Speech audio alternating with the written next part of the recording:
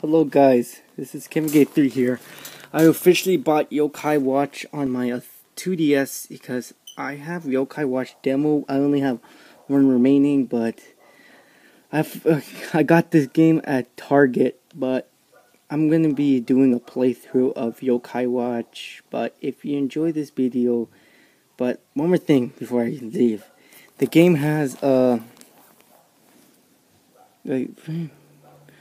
it has this game where you have to track down yokai with the yokai watch, and you have to fight enemies and bosses with your soul moves, but it needs to regain. But if you enjoy this video, I'm going to be doing this game soon, but after I do my work. If you enjoy it, I'll leave you a comment.